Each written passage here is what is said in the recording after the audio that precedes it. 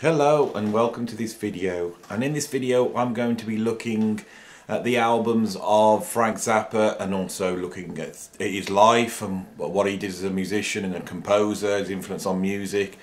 There's a lot of documentaries and books out there on Frank. It's very easy to find out, you know, his biography, so I thought with this I'm going to take a much more personal journey through his albums, really from my point of view. So for those of you who know all the stuff about Frank, it might be a little bit more interesting. I'm a drummer. You know, I've played in lots of progressive rock bands. I've also played for Robert Plant, and you know, for a couple of years with him. Lots of different session work. Played on the blues scene for a while. So you're going to get sort of a musician's point of view of Frank as well. So.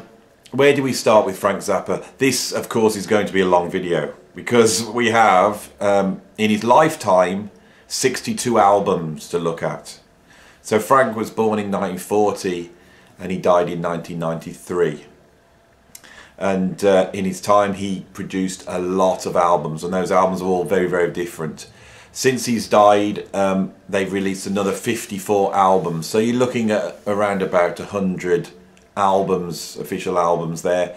Also tons and tons of bootlegs. You know, I've got so many different bootlegs of him. He also produced books, he produced films, he was on many talk shows. You know, he was involved in different court cases against censorship. You know, he was a political figure. So he's an absolute sort of titan. He's one of the titans that I've talked about in another video, which really dominates my music world, at least. So how did I come to Frank Zappa? Well, I suppose around about 1983 I was into sort of a lot of heavy rock bands, Led Zeppelin, Black Sabbath, Iron Maiden, Def Leppard. I'd got into bands like Rush and Deep Purple. I'd even dipped my toe a little bit into progressive rock bands like Yes. And so I'm really searching, looking for music. And one night I put on a show that used to be on Radio 1 when I was a kid called The Friday Night Rock Show with Tommy Vance. And this was a great show for discovering new music. And he played a guitarist called Steve Vai. And he played a track called Call It Sleep off Steve Vai's album, first album, called Flexible. Now this album had sort of come out a couple of years before. It was very hard to get hold of, very rare. I think they'd only pressed 1,000 copies of it to start off with. But what I heard on that track, Call It Sleep, just absolutely blew me away.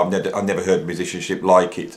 So I started to search for this album by Steve Vai, and I started to search for other things he'd done, and I found out that he just joined a band called Alcatraz. I may not even have known that at this time, but I found out that he was with, or he'd been the guitarist with an artist called Frank Zappa. Now I'd heard of Frank Zappa, and I thought Frank Zappa was going to be a sort of weird hippie band, a bit like the Grateful Dead or something like that. It didn't sound like my cup of tea.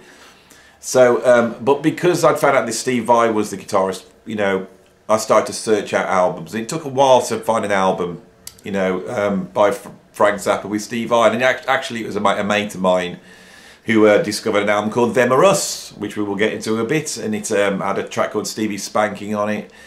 And the morning that he got that album, I remember I had a phone call, and my mate sort of, you know, he rings me up and he goes, you've got to come over to my house right now. And I said, why? He said, you've got to hear this album.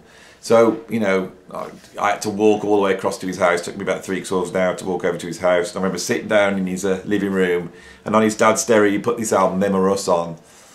And I just was absolutely blown away by this. I never ever heard anything like it. It opened up with a sort of doo-wop track, which I didn't expect at all.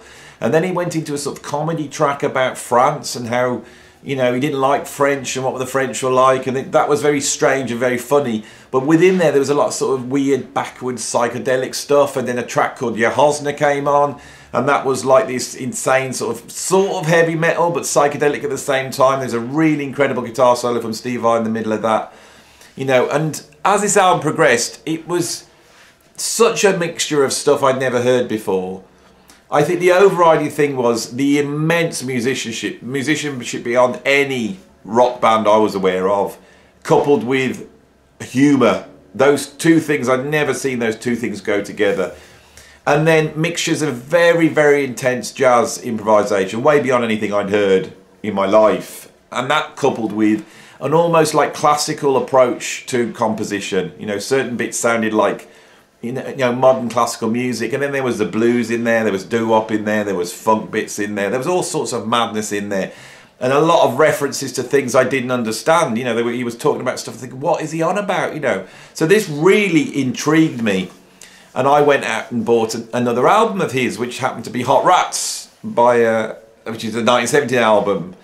And again, this was so unlike the album that I'd heard. This was a sort of early fusiony, you know, sort of bluesy experimental album. You know, a lot of soloing on there. There wasn't so much singing on there. It wasn't as funny, you know, but it had this sort of very overlaid, rich compositional thing. I absolutely loved it. And, you know, I was sort of wanting to get into jazz. I'd always heard jazz from a young age because my dad was into jazz. So I remember there was a saxophone solo on side 2. When I first put it on, I put the wrong side on, of course, put side 2, and then this saxophone solo came on, and it sounded like proper jazz saxophone playing, you know, not the sort of thing you'd get like on Baker Street, you know, or something like that I'd heard in a rock band setting. It felt like proper jazz saxophone playing, and I was impressed by that. So I started to get into Frank Zappa and research him and start to buy the albums. Now, I've got here probably about 60 or 70 Frank Zappa albums. I'm only going to be talking about the 62 that were made in his life, because I think that's the best way to do this. I think we'll just get so bogged down. And I'm sort of going to go through the albums now, you know, talking a little bit about how I perceived them and the impact on me that they had and the impact on other musicians that I was aware of. So, Frank Zappa, yes, he's born in 1940. He sort of grows up in America. I'm not going to get too much into his biography. You know, he comes from a household which has moved around. They move out into the desert. The desert seems to really influence him as a kid. He's also influenced by the fact that his dad works for sort of a chemical research lab or something, you know, and so there's all these images in sort of Zappa folklore of he's sat at home, you know, with his gas mask on, you know. He's got a thing about gas masks. He's got a thing about a lot of different things. In fact, he almost uses cultural artifacts like a painter would go back to a certain subject over and over again. So like, you know, like Claude Monet would paint haystacks over and over again. And Kurt Schwitters would make his paintings out of, you know, cutting up little artifacts from his pockets, like tickets, bus tickets, train tickets, bits of string. And he'd make his artwork out of that. And Frank Zappa seemed to be like that. He collected things from all sorts of places, but he kept referring back to them. So so for example, the gas mask imagery crops up over and over again. And when you go through Zappa's catalogue, you start to realise that it's as though it's all one massive piece of art. And one track's pointing to one thing and then the other track's pointing to another thing. And some albums are very specifically about one thing, and some albums seem to sit at the top of that and point to everything. This is something that takes a while to really grasp. This is why Frank's quite hard to go and, you know, buy one album. I am going to suggest one album you buy if you've never bought a Frank Zappa album today. But it's very hard to pick one album that does everything that he does. It's very hard. He's doing so many different things. So yeah, so he's growing up, he's moving around, you know, he's come from this, you know, family background where his dad's, you know, working with chemicals and science, you know. He's out in the desert. His best mate at school, or a school friend of his, is the singer Captain Beefheart, who is also going to go on to become one of the great sort of alternative rock weirdo end of the world artists, you know. In the early 60s, he actually, I think he rents a recording studio. So at a very young age, at sort of 22, 21, 22, he's in a recording studio all day. So he has the unique, you know, skill. He develops the unique skill of knowing really how a recording studio works.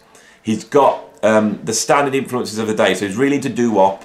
He's really into blues guitarists like Johnny Guitar Watson and Guitar Slim. You know, he's really into players like that.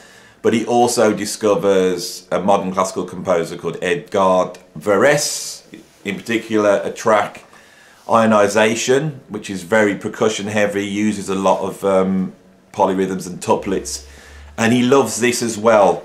And so when he comes to creating, you know, rock music, there's these three influences really. There's the doo-wop song influence, you know, very cheesy teenage influence. There's the rock guitar, blues guitar, you know, dirty, rocking blues influence that Zappa's so good at. You know, people forget this.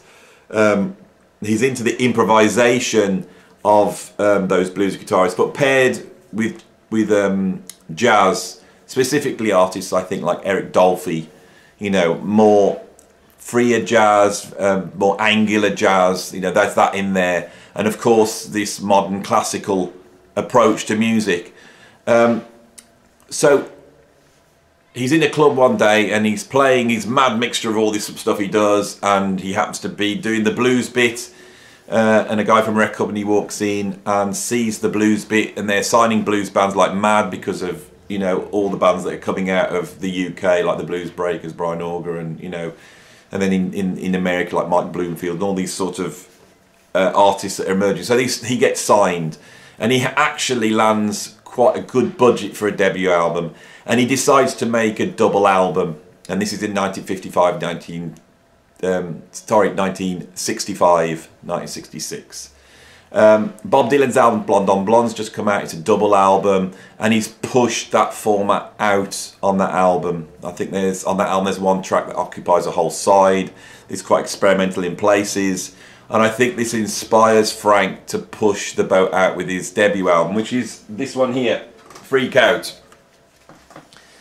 Now, you know, if you were compiling a list of the 10 important albums in the history of rock and roll, this could well get in there. You know, if you're the sort of person who wants to own all those really important albums, then this is the one to get. You know, this is really ahead of its time. You know, this is an album that's going to influence the Beatles to make Sgt. Pepper. You know, it's going to influence the Beach Boys to make Pet Sounds. He pushes everything out to the extreme. It's counterculture, and it's counterculture in a way that the hippies weren't. He's not one of the hippies.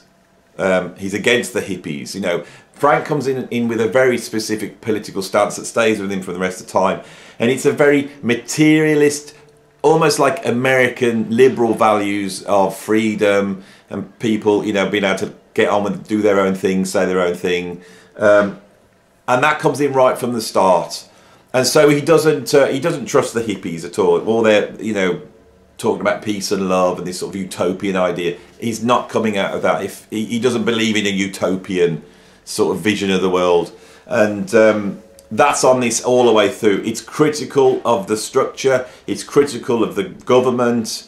You know, there's tracks like "Hungry Freaks Daddy," "Who Are the Brain Police," things like what is it? "The Return of Son of Monster Magnet," which is 12 minutes long, and it's about a sort of almost dystopian view of the world. But it's also, there's tracks like "I Ain't Got No Heart" and "Motherly Love," "Wowie Zowie." They're very commercial. Frank's brilliant at writing a hooky commercial tune. He knows how to do that, and he does it all the time.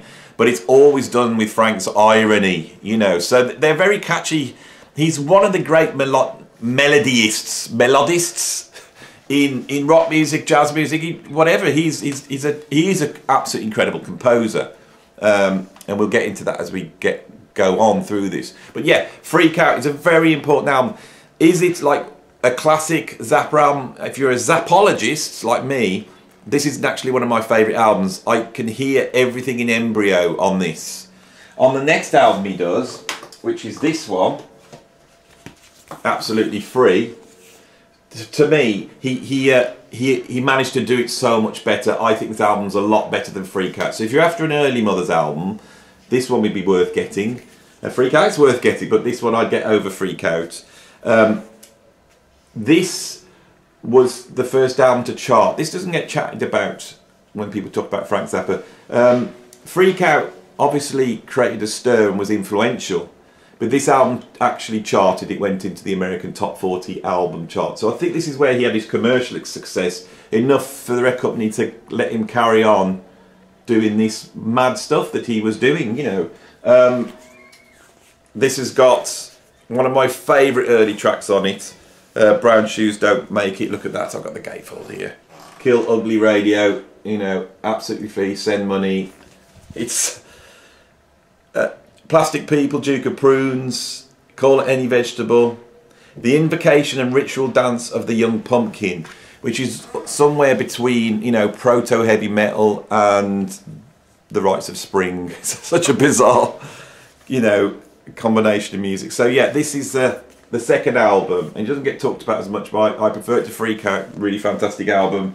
And then he makes the third album of the Early Mothers, and this is sort of the trio of classic Early Mothers albums, which is this one, We're Only In It For The Money, which is again full of absolutely spot on tunes, really catchy stuff, really experimental stuff, you know. But there's a lot of, you know, stuff that could have charted, like pop song stuff, if it was just done a little bit more, you know, a bit less weirder, I suppose, you know, in the lyrical content and the arrangement of the instruments. This, of course, has got the famous, if I bring it up there, the famous Sgt. Pepper parody on the front. Around this time, I think it could well have come out before We're Only In It For The Money, is Lumpy Gravy. Now, Lumpy Gravy was basically a track that occupied side one, and then a track that occupied side two, and it contained a lot more composition from Frank. This is Frank Zappa really staking himself as a composer, as a composer within the rock genre. So the first three albums that I mentioned are all under the Mothers of Invention name. That was his band. Lumpy Gravy is under his own name, Frank Zappa. Lumpy Gravy is a really incredible achievement, I think, for the time. I think it came out in is sort of 1967. It's just so far past anything anyone else is doing in music at that time. It mixes orchestral music with like surf, with sort of rock and roll, with music concrete, spoken word, all edited together on tape, you know, with lots of different tape edits, and it's all held together by these conversations that people are having inside a piano. And he goes back to these people inside a piano over and over again. There's songs about people inside a piano. There's later on, right at the end of his career, he sticks people back in a piano and records them talking. So Lumpy Gravy, a very important album in Frank's history.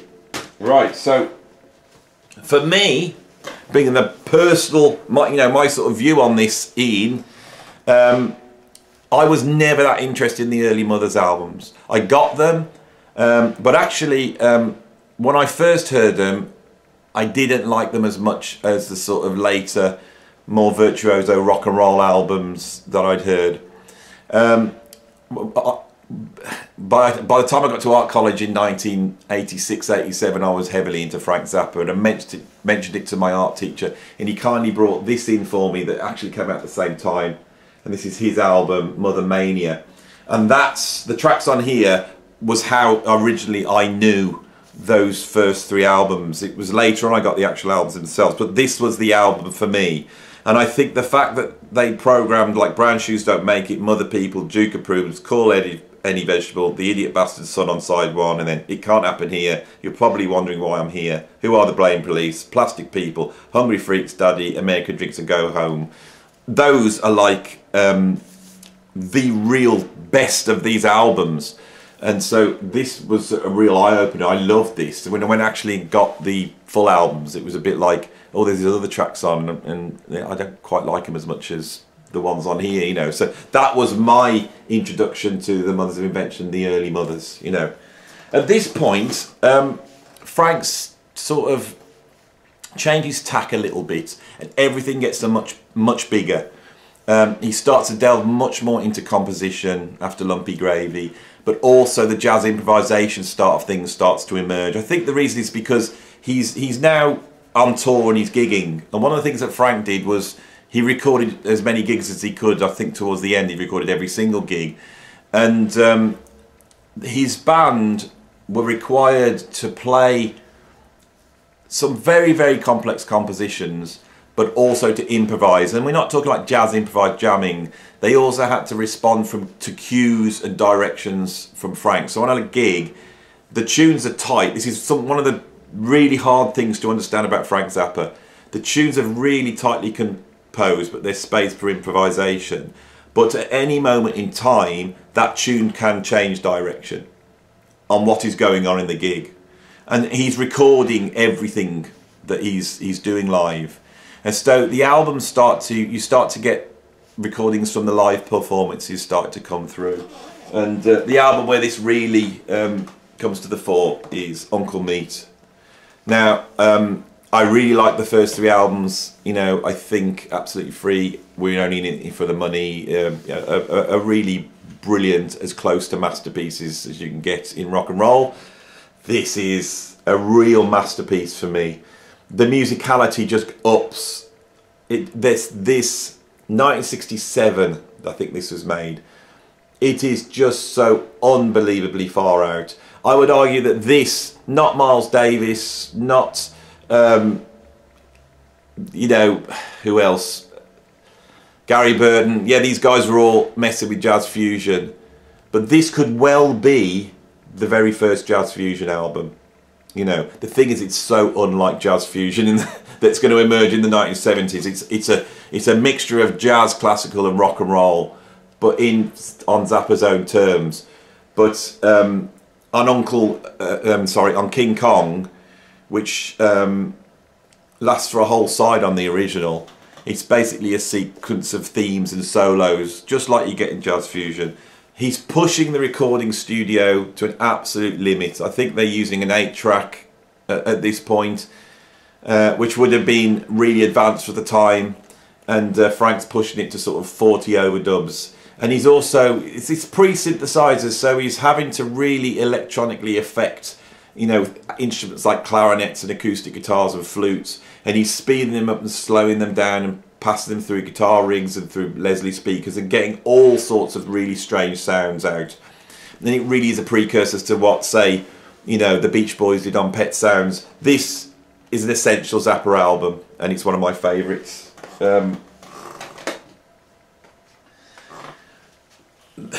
Where that one is so out there musically and so avant-garde, at the same time he then does this, which is the sort of other extreme. He makes a sort of pretend doo-wop album. He invents a band called Reuben and the Jets, and he records a bunch of like 2- and 3-minute pop songs, all doo-wop. I've spoken about this in another video, but often Zappa, the themes that are introduced on the first 3 albums, he like expands on them, and so they become bigger. They become their own little countries in this whole world of Frank Zappa. And he often will balance one concept with another concept. Zappa talked about composition in terms of like a Calder mobile, which is a sculpture that hangs from the roof, and you have a big blobby bit here and it's balanced by a long thin dangly bit there, you know. And I think that was one of the ways he composed. You know, there is different entities and they have different weights. And so on the one hand you have this sort of Uncle Meat, you know, sprawling avant-garde modernist piece, and then at the same time that's balanced now by Reuben and the Jets, you know, and those two things are sort of now playing off each other. You know, it's interesting that these albums come out at the same time. After Uncle Meat, there are 2 albums that, again, are utterly incredible. There is, look at this for a cover, Burnt Weenie Sandwich and Weasels Rip My Flesh. Again, these are 2 of my favourite Zappa albums. This one is more the sort of jazz improvisation one, but there's a ton of composition on there. And this one is more the composition, but there's a ton of jazz improvisation on there. But they're slightly different. They seem to have come out of the sessions and the live gigs surrounding Uncle Meat. You know, Uncle Meat was made as an album, whereas these are sort of patched together from different sessions and different time periods. You start to see this with Frank more and more as time goes on. The way he uses the recording studio, the way he uses recordings live. You'll get albums now that are mixtures. In the same track, you might have a studio part, a live part, a live which has got overdubs in, another gig somewhere else, and it's all edited together meticulously, and you really start to see this, you know, coming, you know, to the fore. And I think that album cover really sums up his compositional process, you know, with all these elements sort of stitched away together like a collage. You often get collages on Frank's albums. Yeah, these two are really great. The original Mothers is sort of disbanding at this point. He's bringing in even greater virtuosos into the band, and he's really working closely with a musician called Ian Underwood, who plays sax and woodwinds and keyboards. He's a real virtuoso, and he's able to, you know, he's able to put into, you know, take Zappa's compositions further out. You know, Zappa uses his musicians very cleverly, you know, a bit like Duke Ellington in this regard. He creates compositions, but he creates compositions with musicians in mind, and their input becomes key to the composition, which is completely unlike classical composers, you know. And Ian Underwood's virtuosity, you could tell, you know, Frank's really relying on that now and able to you know, write very complex parts for him, as are the other musicians that are in the band, you know. I'm going to show you a non-jazz album. Actually, that Ian Underwood connection produces this in around about 1970. Frank Zappa, Hot Rats. Again, this is another deeper foray into jazz fusion. I would say this is one of the great jazz fusion albums now. One of the earliest ones, you know, came out the same year as Jack Johnson, and Emergency by Tony Williams.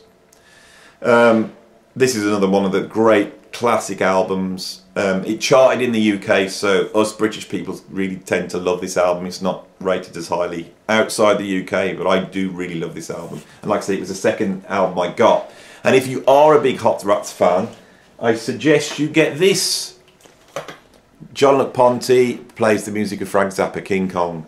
This is basically, it's a Frank Zappa album. It's composed, arranged and produced by Frank. It features the same musicians that are on Hot Rats. So if you do love Hot Rats, and there's many out there that do, that is an incredible album. It's also one of John LaPonte's great albums, and it's completely unlike the fusion albums, which I do love, by the way, but it's completely unlike the fusion albums he makes in the later 70s. Absolutely incredible, you know. It's got George Duke on there. You can see the next band starting to emerge. Now, the next period after this, the Mothers changes again, and he brings in two singers called Flo and Eddie, and Howard Cale and Mark Volman, you know, and the band's now got Ainsley DeBar on drums. So I think it's got George Duke in on trombone to start off with, and then keyboards. This lineup produces a number of albums which I haven't got because I was never a fan of this lineup. This is my least favourite lineup of Frank Zappa. There's people who love that band out there, and you must check them out. You know, they did an album called Chunga's Revenge, which is my favourite of those albums, and then they did Live at the Fillmore, just another band from LA, and I feel like there's another one there. But these albums I was never that keen on. I think Frank's sort of scatologically offensive lyrics really come to the fore. There's a lot of songs about groupies, you know, a lot of scatological songs, and I think this is where he got a reputation for that, which I think diminished him a little bit. The band is a virtuoso band, but it's much more like a normal rock and roll band. It's not so counterculture as the original Mothers of Invention. Two of the bands, just another band from LA and Fillmore East, their live albums. He brings in, I think, is it on Fillmore East, he's got Billy the Mountain, which is one of his first epics, you know, conceptual epics, which sort of comedies. The comedy comes a lot more to the fore. With the early Zappa albums, the comedy is sneering. He's poking fun at society. It's not actually that funny. But here you sort of really start to get almost like full-on comedy songs. I think the albums did well, which meant he did more of that. But I think in around about 1972, when he was on tour with that band, he was doing a gig at the Royal Albert Hall, and some guy got on stage and pushed him off, and he broke his, I think, his pelvis, and he ended up in a wheelchair for a year, which takes him away from that band in a way. He has to compose his way out there, so he starts to compose for large group, and you get 2 albums that are absolute classics. The first is this, Waka Jawaka, and the one after that is the Grand Wazoo. And these are very tight compositions with space for jazz improvisation for a very large band. So I think almost like an orchestra. Oh yes, before this he's also made a film called 200 Motels, and that's the other album, and that is a real high point. I really do like 200 Motels, and again that's the first time you see, well, it's not the first time because Frank worked with an orchestra before he got signed. He made music for a couple of films, but on 200 Motels he's working with an orchestra as well, and you hear him, you know, emerging as a serious orchestral composer. These are really interesting because it's not an orchestra, it's like a big band. He's writing for big band. These are like his big band albums, and they're both absolutely incredible. On here, Big Swifty That Lasts the Whole Side, I just love that, especially the theme of Big Swifty. I think it's one of his great tunes, but this one is just absolute masterpiece. There's a track called Eat That Question that just starts off with an improvised piano solo by George Duke, and it's just rambling. You'd never get this in a classical concert. It's just mad rambling jazz piano. He's playing a lot of two-handed stuff, and it slowly turns into this like sort of R&B groove, and that starts to move, and then the whole band kicks in. Then suddenly it just opens up into almost like a sort of, you're in all this brass comes in, and it suddenly sounds like you're in a sort of Roman amphitheatre. The gladiators are going to come out, and it could be like Carl Orff or something like that. Really incredible switch around. So yeah, these 2 albums are absolutely fantastic.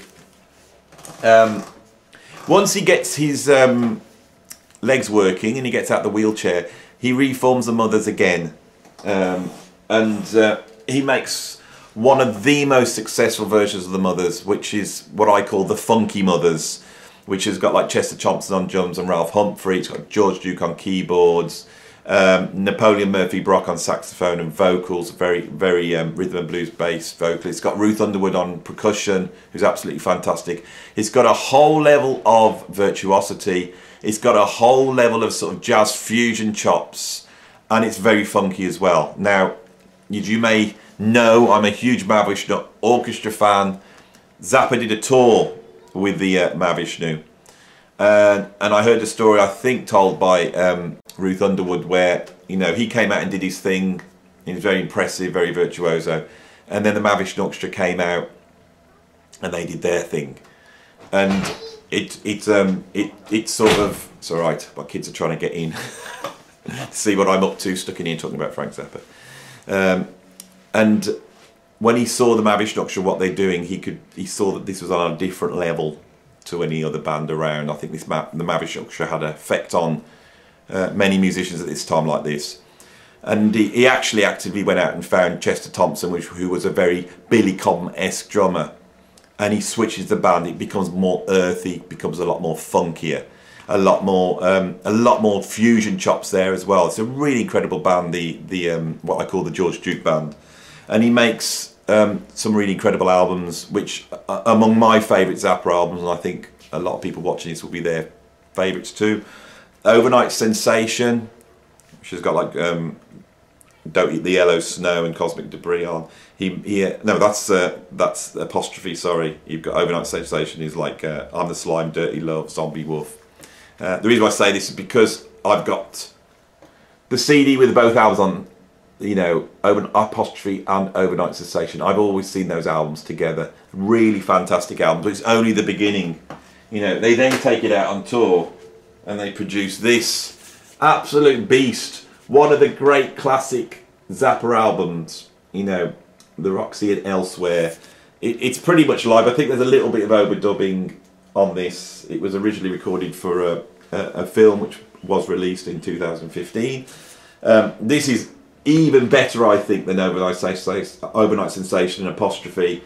Absolutely incredible. You know, one of the great Zappa albums in there. And then he tops that with this One size fits all. Now, you know I said there's an album that if you've never bought a Zappa album and you want to buy a Zappa album, you don't know where to start. Go with this. Of course, Frank knows you should go there. That's why he's called it one size fits all. And on there is a star chart. And the star chart points to all these sort of little themes and symbols that have been throughout his career. This is the album, I think, that sort of sits on top of all the albums and ties them together.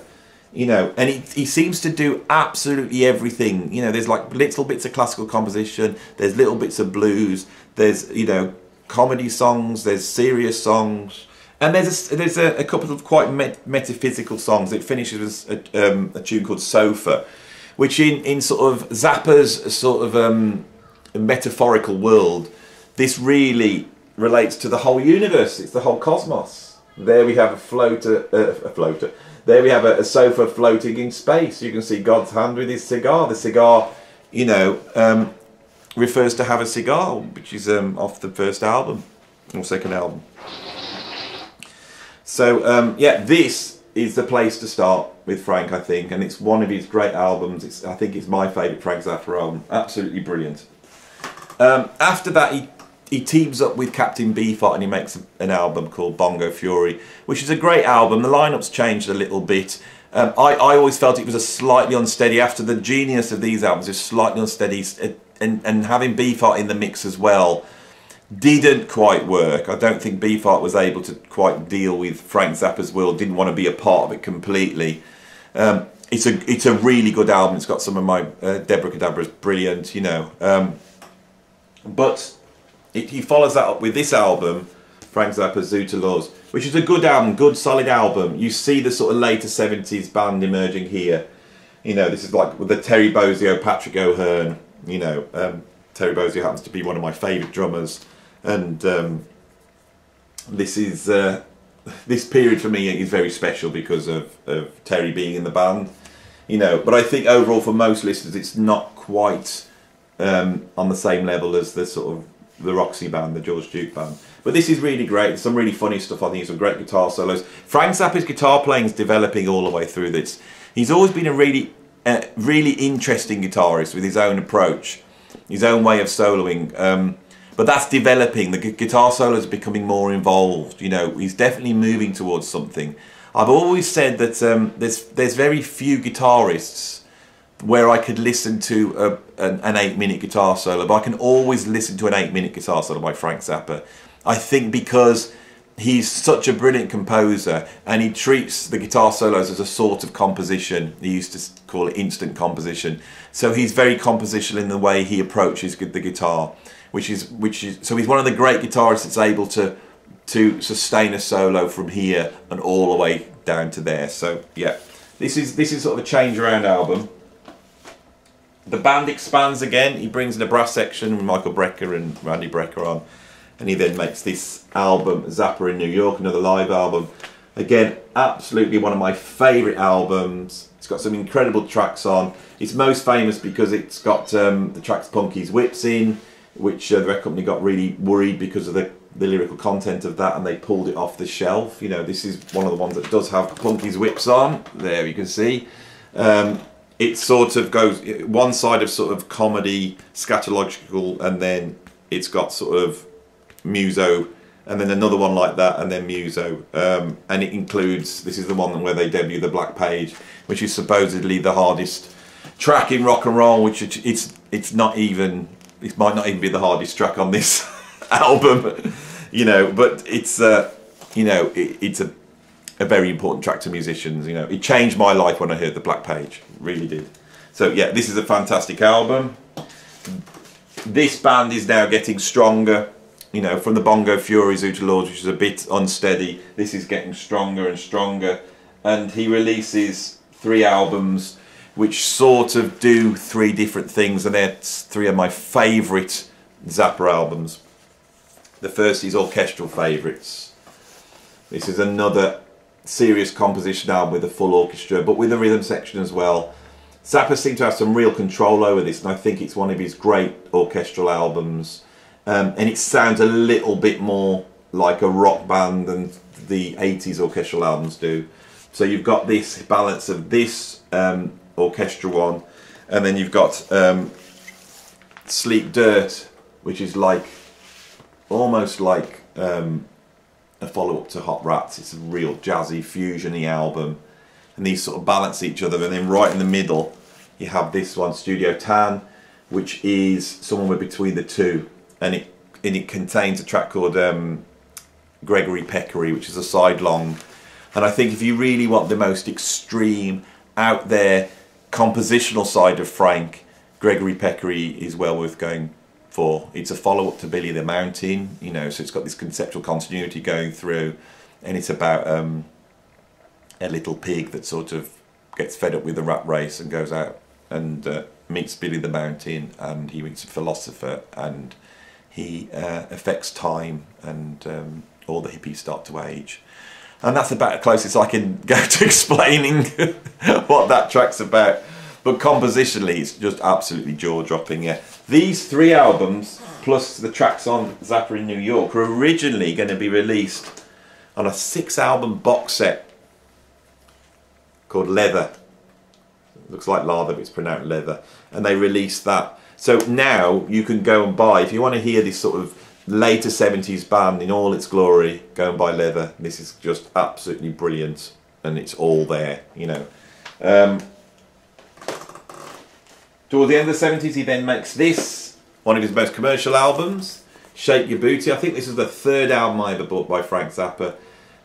Absolutely incredible album. A double album, loads of funny stuff on. He's sort of settled into a pattern now with these next few albums. Funny stuff, bit of doo-wop, some great guitar solos, a bit of jazz fusion, some little classical elements here and there in terms of the composition. Incredibly recorded, incredible arrangement, incredible virtuosity, and this is absolute, you know, stonker. It also charted in, you know, made the album charts, as did, I think, Overnight Sensation did.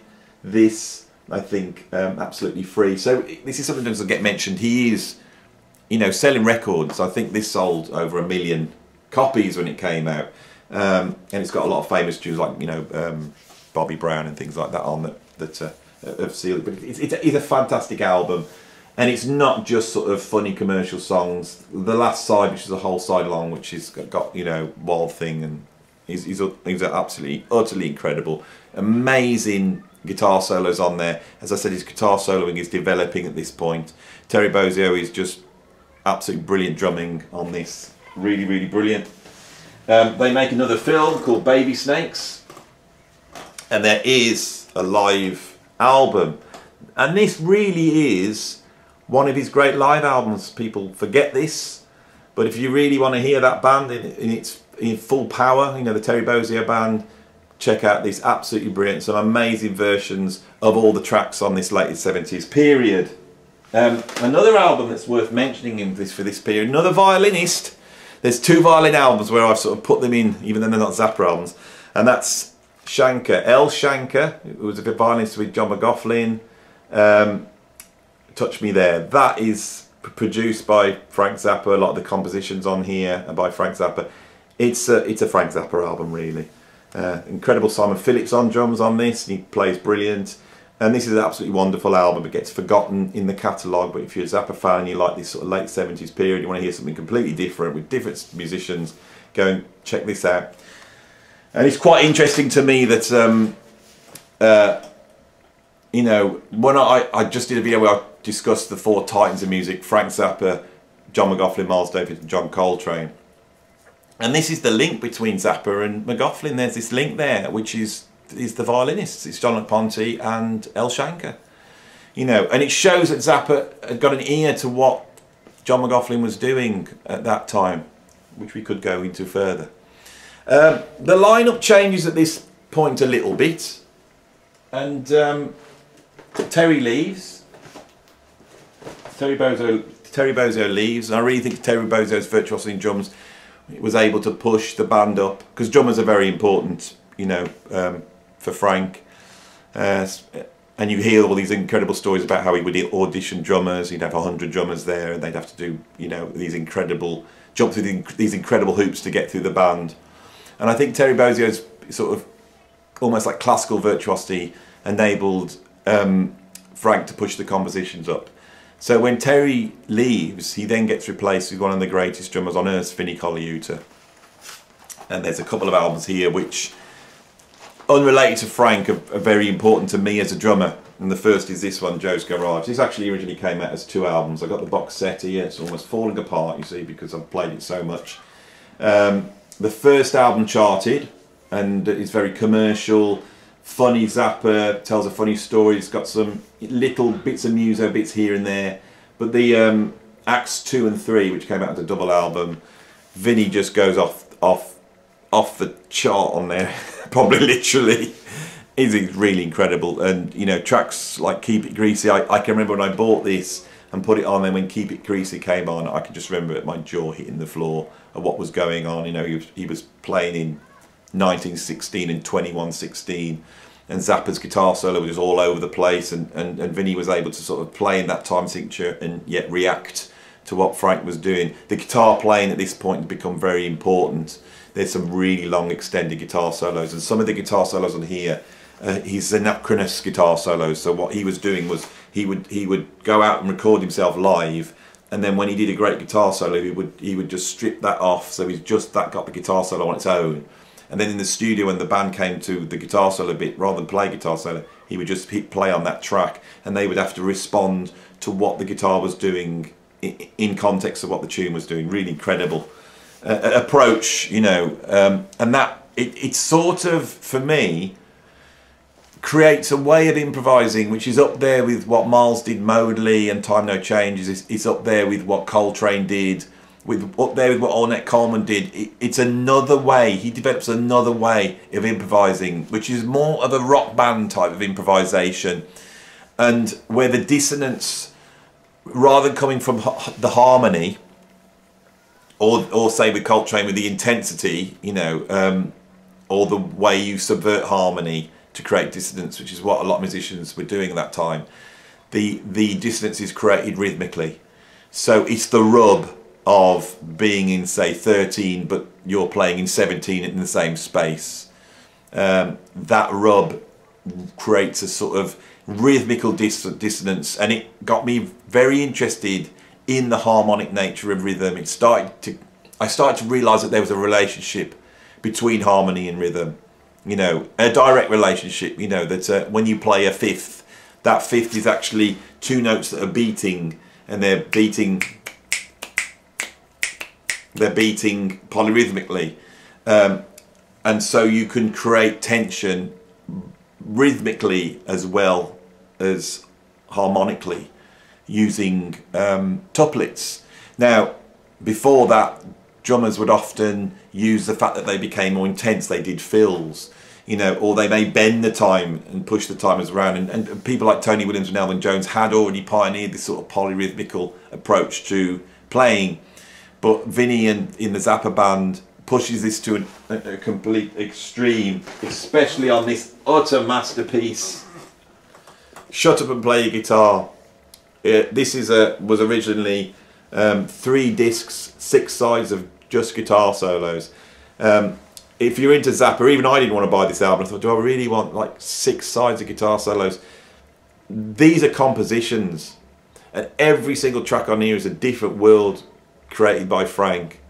It's another way of creating music. This is really one for jazz. I would say this is one of the most important albums, and everybody improvising afterwards in the fusion world and even in the jazz world, they know what happened on here, and they know the things that they're using from this album, but it just doesn't seem to get, you know, it doesn't, you know, it doesn't get the accolades for me. I think it should be there with A Love Supreme and Kind of Blue. It's one of the great jazz albums of all time.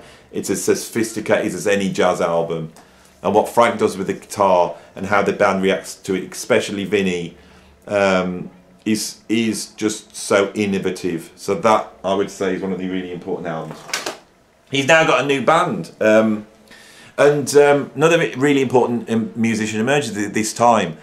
Because Shut Up and Play Your Guitar is compositional in nature, the guitar solos are compositional, Frank wanted those transcribed. So he comes across a very young guitarist, that's 18 years old, who's a virtuoso guitarist but can transcribe anything, and he hires him and he transcribes the solos on Shut Up and Play Guitar. And there's a book of that which I've got somewhere, and that guitarist was Steve Vai, and Steve Vai's virtuosity enables Frank yet again to up the compositional, you know, density. And this new band emerges, and they do a series of albums, which I'm just going to run through now. Right, and this is the early 80s albums. The first one is Tinseltown Rebellion, right, which I think is the sort of first appearance of Steve Vai. And these all a sort of new sound. Zappa, I often talk about these artists that they didn't deal with the 80s very well, and artists that dealt with the 80s very well.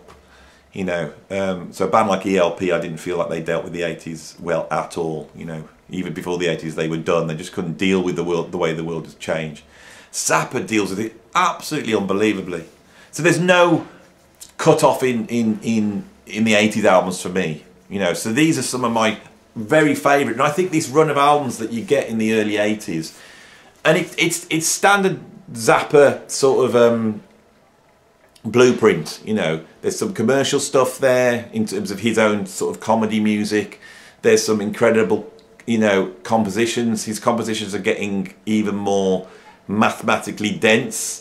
You know, he's still pulling from modern culture. That's becoming more political. There's much more improvisation. He really now understands the balance of these elements and how to do them. So yeah, you get Tinseltown Rebellion, and that's followed up by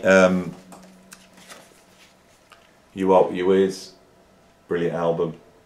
One of his most sort of commercial albums. This is, if you want to play a Zappa album to somebody that you think he's not going to get, it's probably this one, except it is quite offensive, as is many of his albums. Ship Arriving Too Late to Save a Drowning, which this here is one of my really, you know, absolute favourite Zappa albums.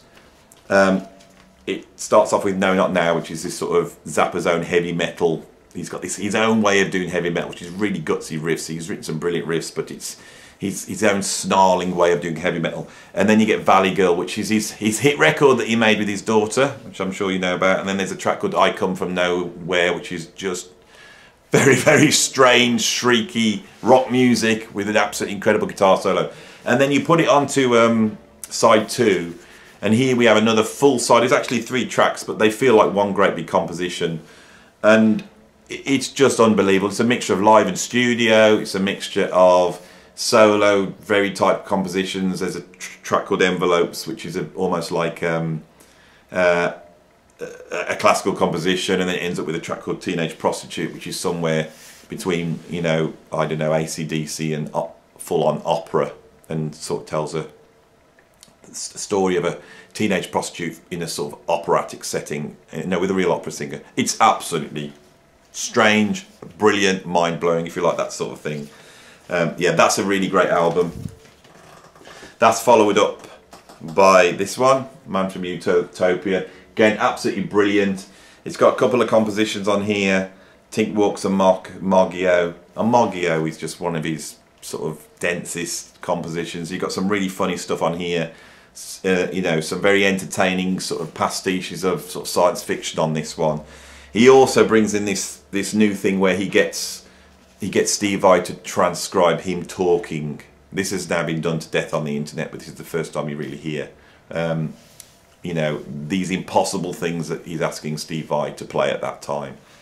That's followed up with this one, Frank Zappa Meets the Mothers of Prevention. There was 2 versions of this, a European version and an American version. I, of course, have the European version.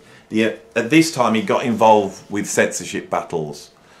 And on the American version, I think on side 2, there's a track called Porn Wars, which is a lot of electronic music with discussions from the hearings and court cases that he got involved with, trying to fight this censorship that was going on in the 80s in the entertainment industry. I'm glad I got the European version, actually, because on the European version you get 5 synclavier compositions, and this really points to what he's about to do next.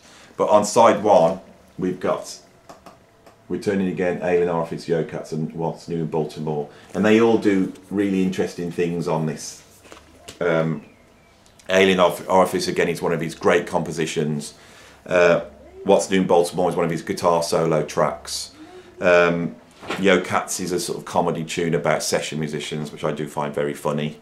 And Returning Again is really goes back to sort of, he was often discussing the fact that the hippies in the 60s were now running the world, and and whether that was a good thing or not.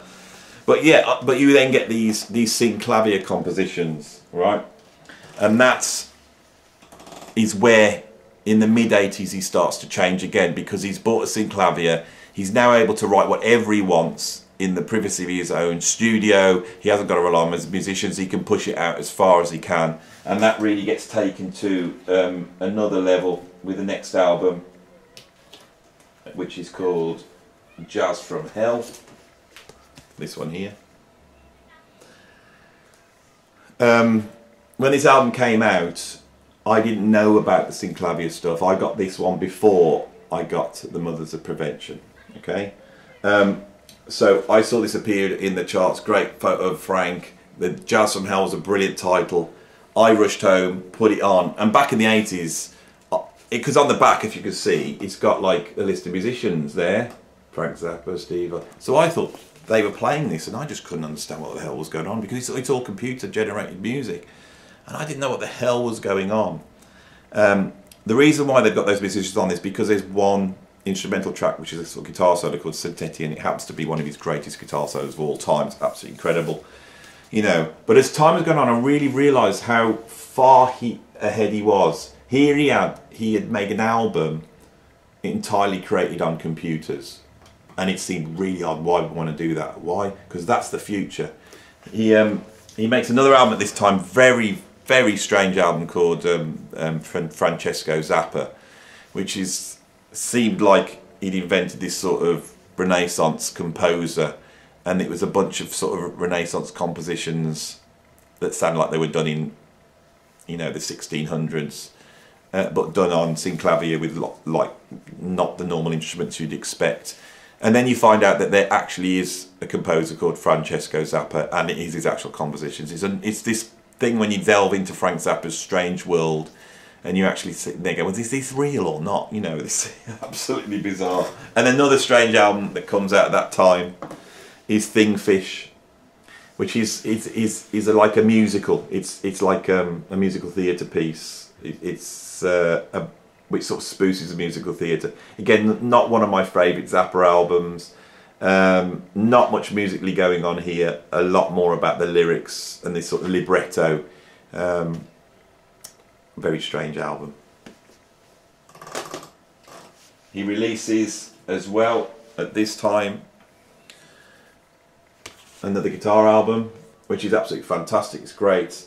It's not quite the same level as Shut Up and Play Guitar, but it's still pretty amazing. Nonetheless, you know, it's got some incredible stuff on there, beautifully recorded. His live recordings are so, you know, so well done. You know, if you watch my videos, you'll so often live albums I'm a bit down on, because I'm always let down a little bit by the recording quality. But in Zappa's case, they just sound like studio albums. Absolutely incredible.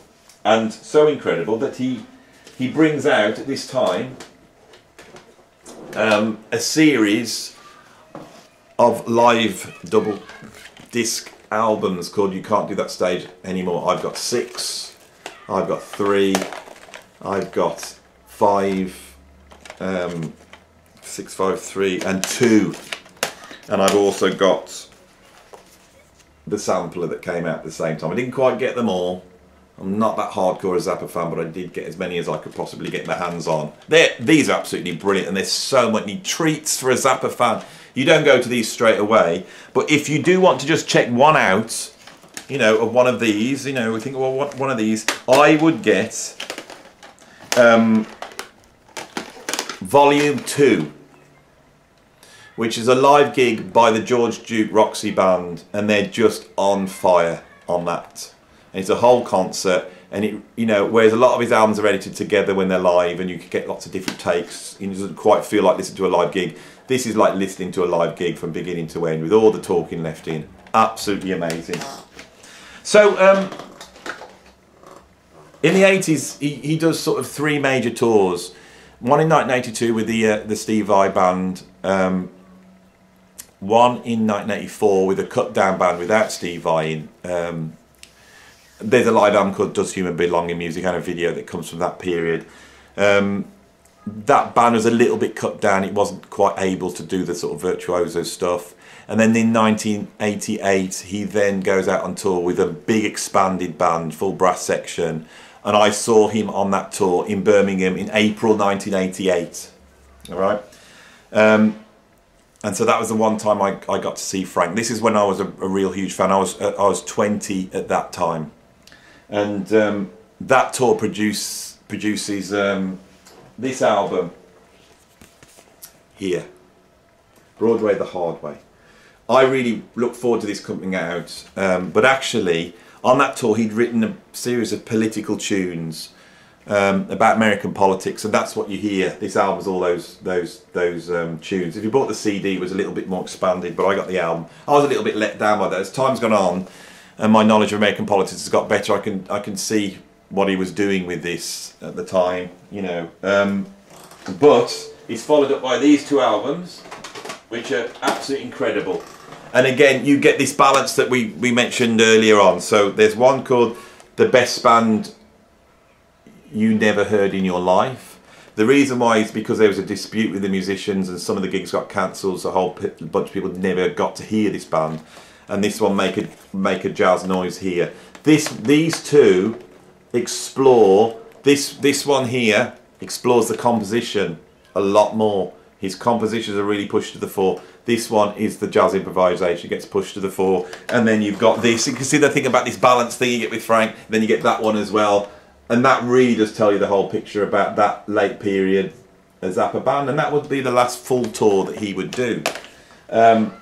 I was like, at this point, the biggest Zappa fan in the world. I was 20, and it was my 21st birthday, and I wrote to him and said, it's going to be my birthday, Frank. I got the address for Barking Pumpkin, which is his label, and I wrote to him saying, you know, it's going to be my birthday, and I really love you and all that sort of stuff. And I can't believe this. He then wrote back, right, he sent me a couple of little badges that he'd written Frank Zappa on, and he sent me this to Andrew, Frank Zappa 1989 for my 21st birthday.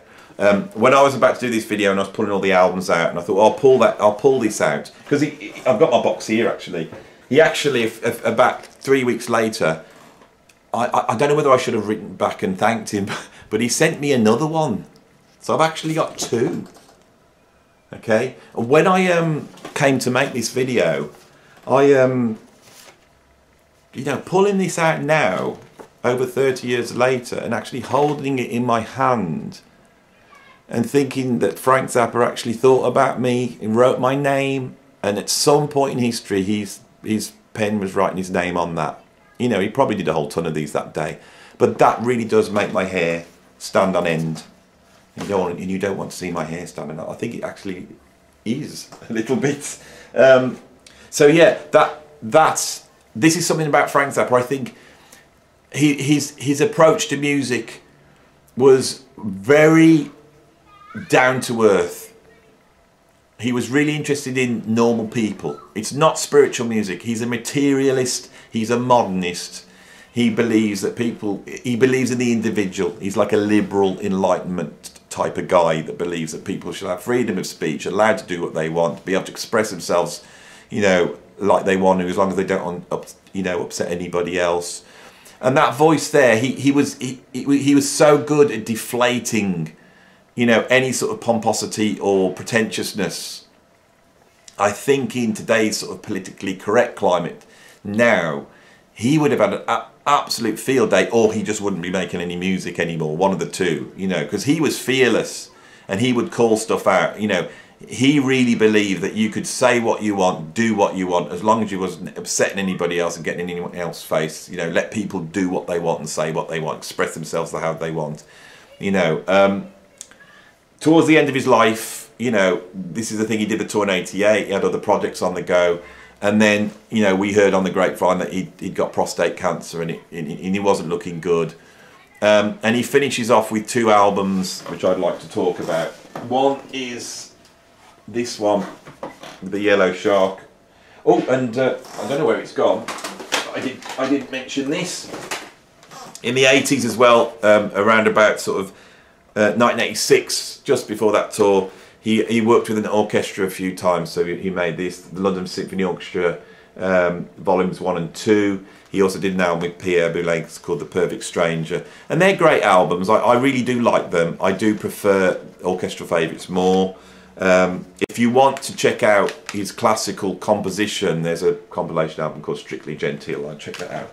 But he finishes off with 2 things. And I think, where are we? I think I've now, yeah, 2 albums at the end of his career. This is the last album made while he was alive. It's The Yellow Shark, and he finally found a classical ensemble that could actually play his stuff properly, with the willing enough to rehearse the stuff and willing to actually get into his world and do all the madness that was required for his compositions to work. And he really loved this ensemble, the Ensemble Moderne. And this is, again, this is much better than the London Symphony Orchestra albums, I think. If you want to hear him compositionally, this is a really great album. And it's really funny, and it's got loads of amazing stuff on this. This is recorded live by Frank. It was one of the last things he did. And then in his final years, and I do have the album, but it's actually not here. I've lent it out, so I must get it back. He released a double album, a little bit like Jazz from Hell, called Civilization Phase 3. Which was a lot of computer-based compositions. So, yeah, this has been a long talk on Frank Zappa. I've only just scratched the surface of this guy. Why is he so important for music? Well, he pioneered a lot of studio techniques. He pushed overdubbing, the use of effects, editing. So I'll tell you a story of how I think his influence often worked. He was one of the first guys to have a wah-wah pedal. So he's using this wah-wah pedal in his studio, mid-60s. And Jimi Hendrix goes over to see him, and Jimi Hendrix goes, oh, what's that? And he goes to the wah-wah pedal, and seeing what Frank's doing, he goes back to his studio and he records that. He gets back, I think it's Burning the Midnight Lamp. And that's one of the great uses of the wah-wah pedal. So it shows you how important the studio was, and using effects was, the way you could edit music. And of course Zappa was ahead of everybody in this, you know. He is one of the great guitar heroes of all time, and he really puts the guitar at the centre of what he does. And the way he plays, he's so dripping with the blues, but he's a guitarist that doesn't just play the blues, he's using a lot of strange scales, you know. So that's an influence.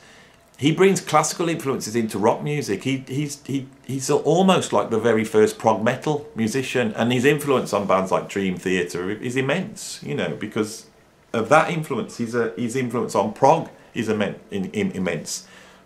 His influence on virtuoso music, you know, on what a band can actually physically do is immense. He's bringing forth the musicians that went on to do all these incredible things. You know, so many players, from Adrian Belew to Terry Bowes to Vinnie Colaiuta to George Duke, you know, through Steve Vai, Mike Keneally, you know, so many musicians that went on to do their own thing came through his band. He changed the way business worked. He set up his own label and he made that work. I could just go on and on and on about the huge influence that Frank had. But I think the real thing was that he was a maverick, and he was set up in opposition to the rest of the whole thing. You know, I felt when he died, not having that voice anymore, you didn't have Frank to turn to see him puncture whatever it is that had got too pompous within society. Can you imagine what would have happened if Zappa had been around when Trump got in power? You know, and I miss that. fundamentally, that's the thing I miss about Frank, is that sneer and the humour. The humour was so important in the end, you know. Even though it may have diminished him in the critics' minds, it was so important to what he did, and it just would not have worked. It would have been just so pompous and pretentious. And I'll finish with a story that George Duke, the late great George Duke, said about Frank. He said when he joined the band, he'd come through sort of modern jazz musician, and he was playing like Coltrane, really playing out and really going nuts. And when he joined Frank's band, he was a little bit troubled about singing comedy songs and dressing up and acting out stuff on stage. And I think he sort of said this to Frank. And Frank turned around and he said, people like Miles and Coltrane, he goes, that's really heavy. That's a really heavy way of playing music. He says, but there's other ways of being heavy too. And I think that's the key to Frank. He showed us other ways of being heavy.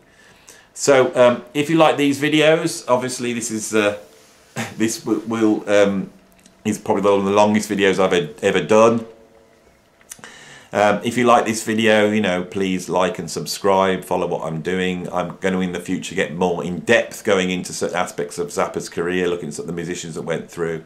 So if you like all this, you know, like and subscribe, but most importantly, put your comments in. You know, I'm sure I've got little bits wrong and dates wrong. You know, I do just do these videos off the top of my head. You know, it's like, oh, let's go and talk about Frank today. And I don't know where I'm going to go or what I'm going to say. And I think that's the thing I want to do. You know, I could do this tomorrow and probably say a whole bunch of different other things. And, you know, but if I did miss something, or you've got something to say about Frank that you think needs to be said, please put it in the comments. I've learned so much from people who watch this channel about the music I'm looking at. So please do that. And again, thanks for watching, thanks for listening, and I'll see you soon. Bye.